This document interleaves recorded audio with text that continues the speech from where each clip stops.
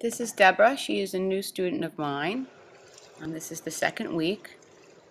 So Deborah, you can see you're quite flat. There you go. You want to hold that rotation with the pocket arm shoulder just clearing the water. There you go. Head released and down. So you can see your front arm moving a lot, dropping when you roll to breathe. Okay, we really need to imprint that spot and stay there as we go to breath, and especially be patient with it during stroke. So you have a nice tempo, but you can see you're just rounding around here.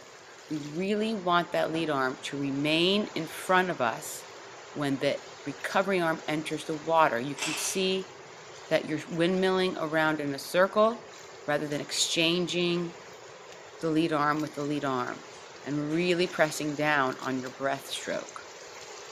Okay, so we're going to really focus on that this week.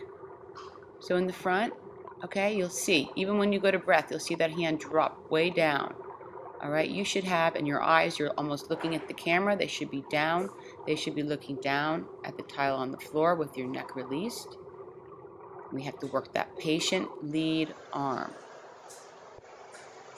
You're doing really great. You have a great tempo. Here you are. You're getting a bit more of an elbow recovery. I think this is what we were working on. Okay, but we really need to get to patience. So we're going to really focus on that today and releasing the head and down. Great job.